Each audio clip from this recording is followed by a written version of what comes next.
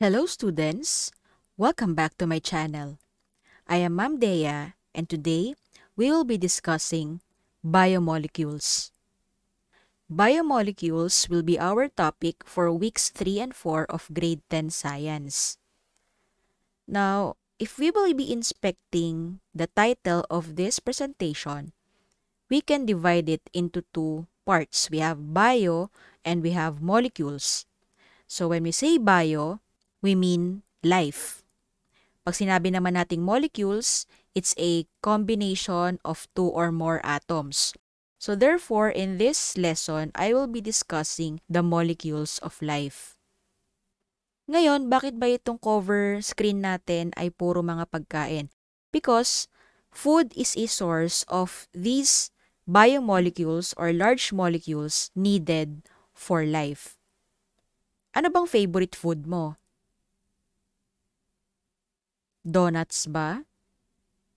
Burgers, fries? Pasta? Chicken?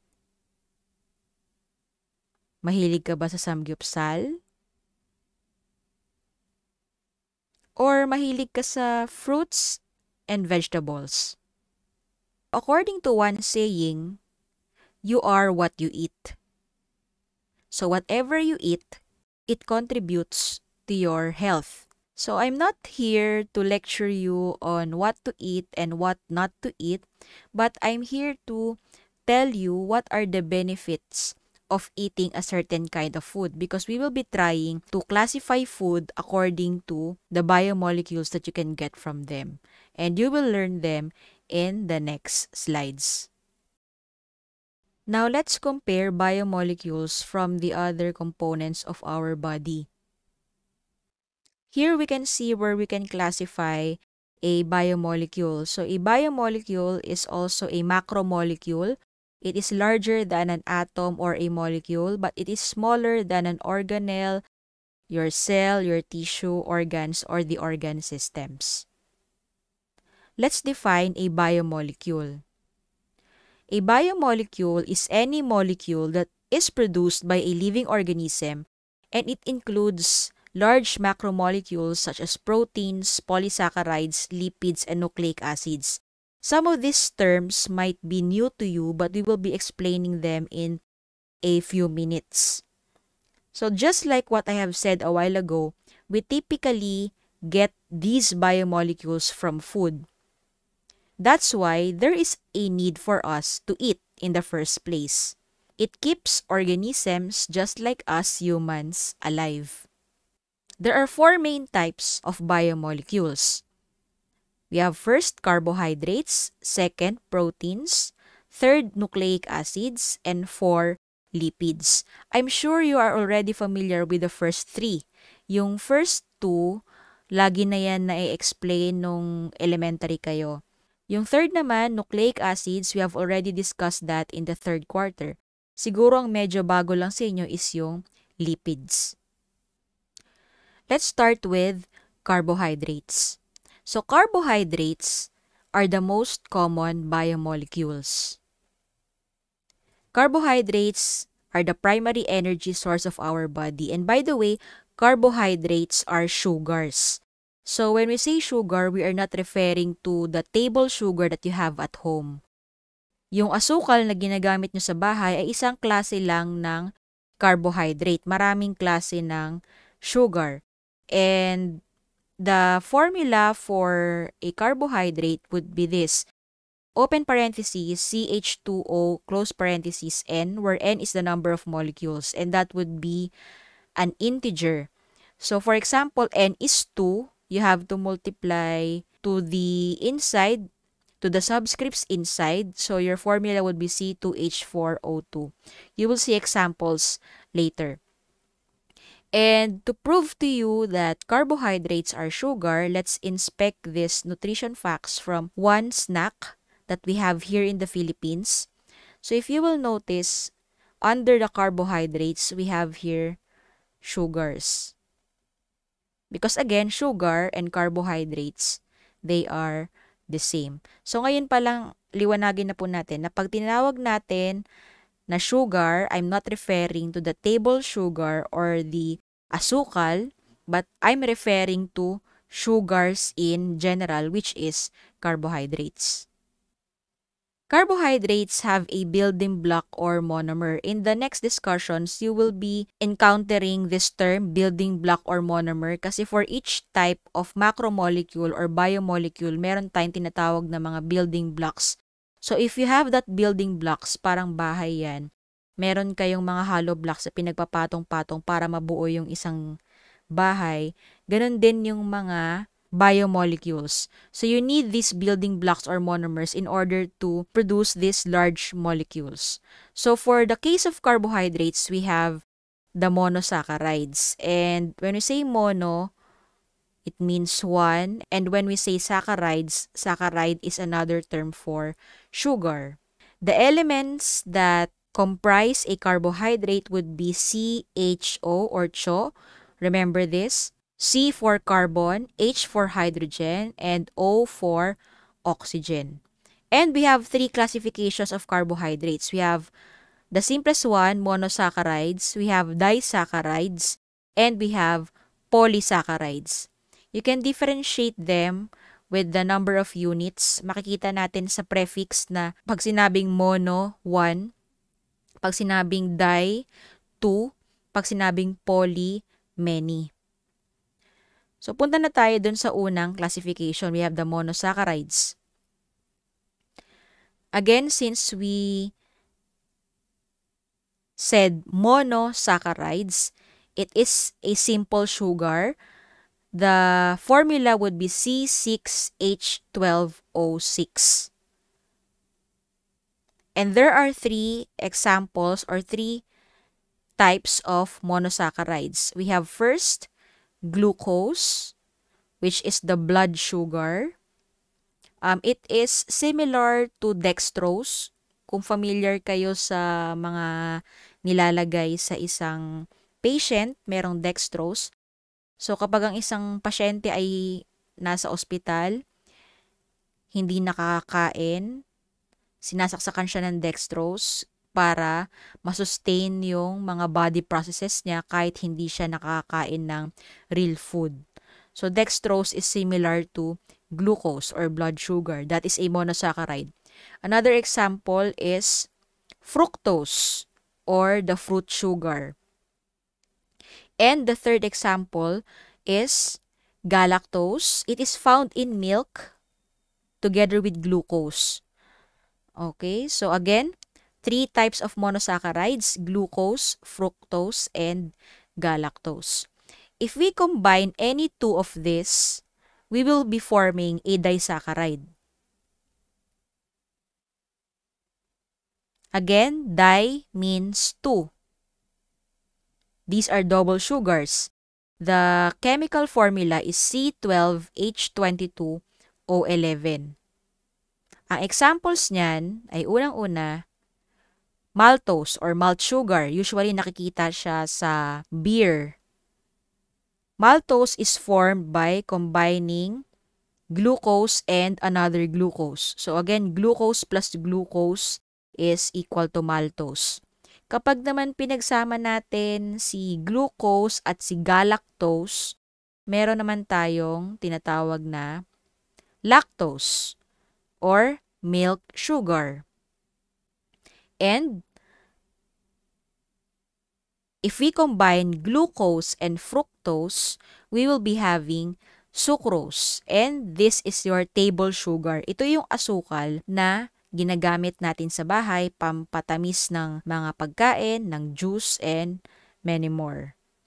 So as you can see, katulad ng ini-stress ko po kanina, si sugar na ginagamit nyo po sa bahay ay isa lang klase ng carbohydrate under disaccharides. Next, polysaccharides. Sabi nga natin kanina, more than 2 sugars, it would be considered a polysaccharide. Complex sugar na sila. And syempre, complex na rin yung chemical formula. The examples of polysaccharides are starch, narinig nyo na siguro yan, glycogen, cellulose, and chitin. Let's start with starch. Starch is used for energy storage in plants and they provide a quick form of energy for the body. Actually, yung carbohydrates in general, they provide quick form of energy for us. Kaya may mga athlete na may tinatawag na pasta diet kasi quick form of energy nga sa kanila yon. So examples of food where we can derive starch are potatoes, yan, pasta yung sinabi ko nga kanina, and rice. Rice is an example of a food where we can get starch. For glycogen naman, kanina si starch, plants, dito naman used for energy storage in animals. So whenever the body doesn't need glucose for energy, it stores it in the liver and in the muscles in the form of glycogen. So parang nakaimbak siya doon. Kapag kailanganin natin, nandun lang siya. Next, the third example of polysaccharide is the cellulose. Cellulose is found in plants, particularly in cell walls and bark of trees. It gives us fiber. So, paano natin malalaman na may cellulose ang isang pagkain? Halimbawa, di ba pag tayo ay kumakain ng gulay, example na lang, pasintabi po sa mga kumakain ngayon, pag tayo po ay kumakain ng napakaraming kangkong, hindi lahat ng kangkong na yan ay nadadigest ng body natin. Yung iba lumalabas din kapag tayo ay dumudumi. Kasi hindi kayang madigest ng body natin yung cellulose. Wala tayong enzyme to digest cellulose. So, lumalabas sila sa katawan natin. Pero the rest of the vegetables that is being digested by our body, they give us dietary fiber. And it is very important para dun sa mga bacteria, sa mga good bacteria na nasa tiyan natin that aids digestion sa ating katawan. The last example of polysaccharide would be chitin. Chitin, it forms the exoskeleton of certain insects and crustaceans. So, polysaccharide din yan. Now, how do we test for presence of carbohydrates? We have two tests. First is iodine test for starch, and the second one is the Benedict's test for simple carbohydrates. Doon muna tayo sa iodine test. So, si iodine naturally parang color brownish siya or medyo malapit siya sa violet. The test is used to determine the presence of starch in food or in materials. So, para malaman natin na present si starch, kailangan natin magpatak ng onting iodine doon and then magkakaroon na ng change of color if starch is present. So, kapag nag-change yung color from violet to black, kasi nga medyo purple, violet, brownish si iodine, ibig sabihin starch is present. Kapag naman walang starch, walang magbabago sa kulay. So, halimbawa, I got this picture from our seminar way back in 2015 or 2016. So, dito makikita natin na meron kaming iodine dito sa part na to. We used egg tray during that time and we tested the presence of starch in this food. Makikita natin dito merong banana and then merong different types of liquid, then rice, and then crackers, noodles, milk. So, nag-drop kami ng iodine sa bawat isa dyan and see what happens.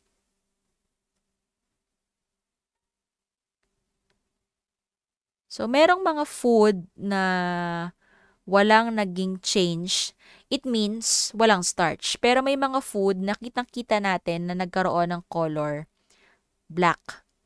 So, that signals the presence of starch. And that is the iodine test. Next, we have the Benedict's test. Again, it is a test for simple carbohydrates. Benedict solution is bluish and Ito yung mga color change na kailangang i-observe. We have green, yellow, orange, red, and brick red. So, the closer the color would be to red, it means higher sugar content or higher carbohydrate content. So, ito naman yung nangyari dun sa aming experiment last time. Ayan. So, wala kaming napalabas na red dyan, pero we have green. Okay, and then the rest would still be color blue. Kailangan pa kasing i-boil yan.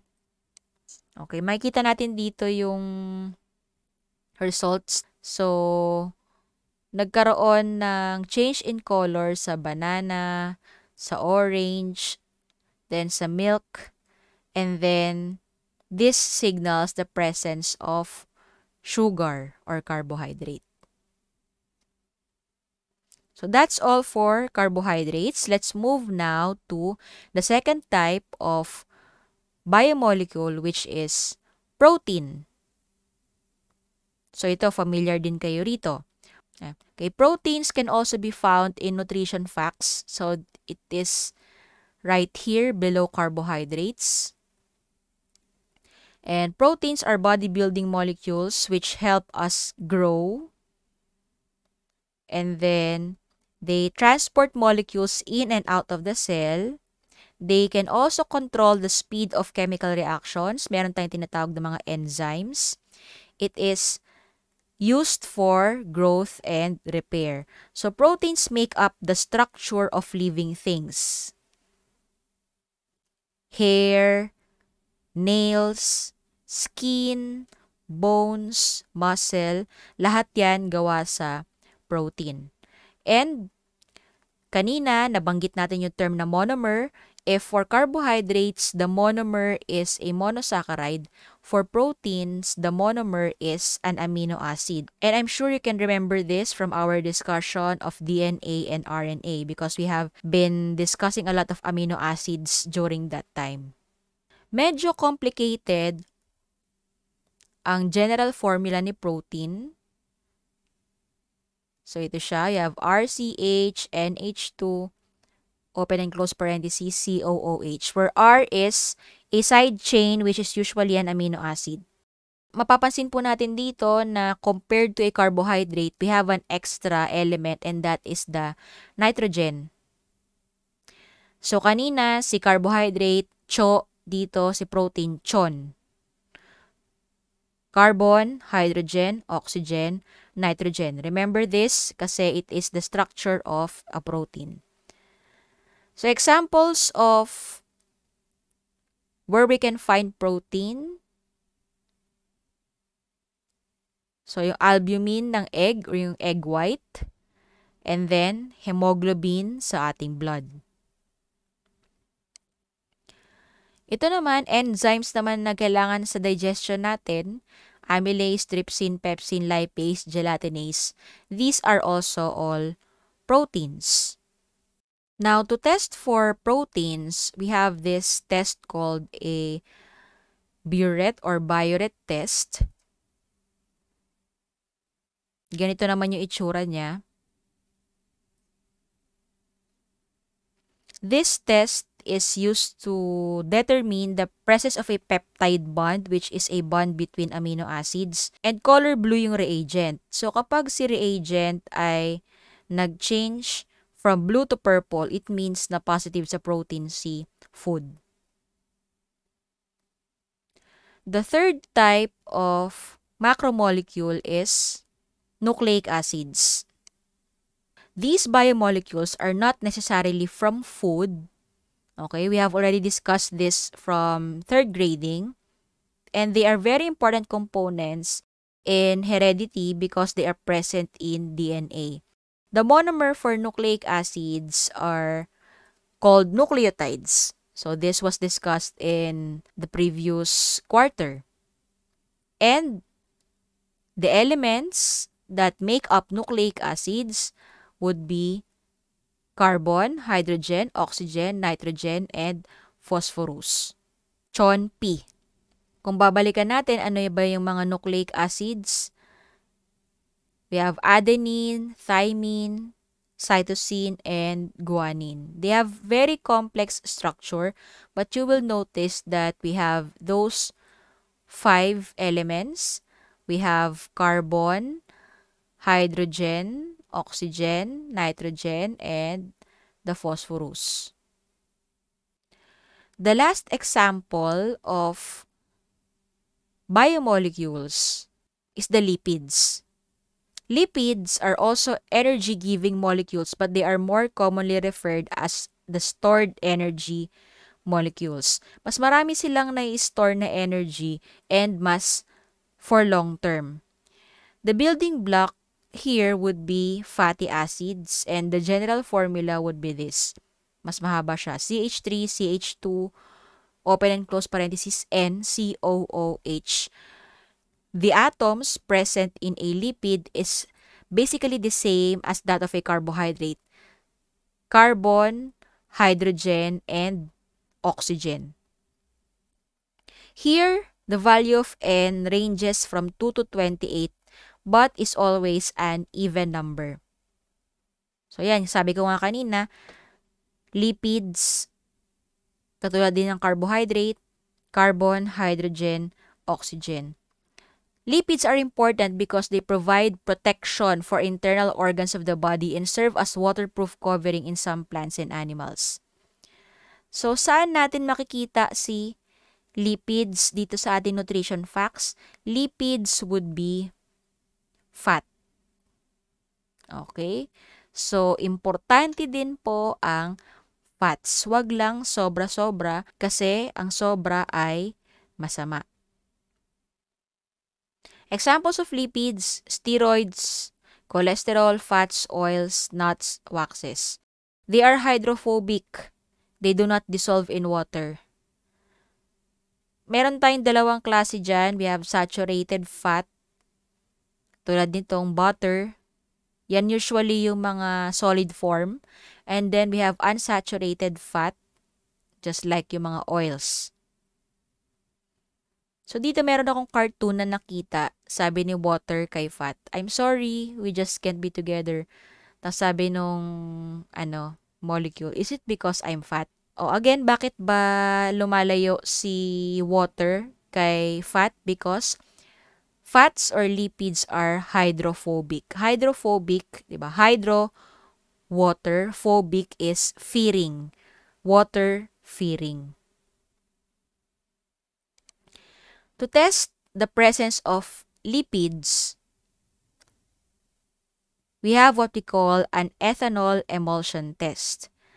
Here we will be using ethanol, and para malaman natin na may lipids, kailangan mag-add tayo ng ethanol sa isang sample, and kapag naman walang nangyari, syempre walang lipids. Kapag naman nagkaroon ng suspension sa itaas, katulad na makikita nyo rito sa picture, that means that lipid is present. So that's all for today. I hope I have given you a good discussion of the 4 types of biomolecules. And if you have any questions, don't hesitate to comment them down below. Now, if you are new to this channel and you learned something in my video, please like and subscribe. So, thank you very much for watching and see you in my next video lesson. Bye!